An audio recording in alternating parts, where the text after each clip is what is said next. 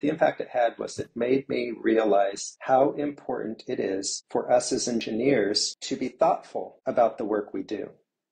We each have a responsibility, if we are doing something that will have an impact on the world, to think carefully about what that impact would be and whether or not we should be doing it or how we should be doing it. The world we live in today is incredibly the responsibility or the outcome of the work that engineers have done over the centuries. Politicians and great leaders and artists and philosophers and educators and scientists have all had a really big part. But at the end of the day, the world we're living in is a world that was built by engineers. That's a huge responsibility. And we need to sort of own that responsibility collectively to create the kind of world that we would want to be a part of and that we want our children and their children to actually be a part of. So again, it's just this idea of instead of just sort of thoughtlessly moving forward or thoughtlessly just doing what we're told and all of that, to really think carefully about what we want the future to be, and then to each of us to actively work towards creating that future.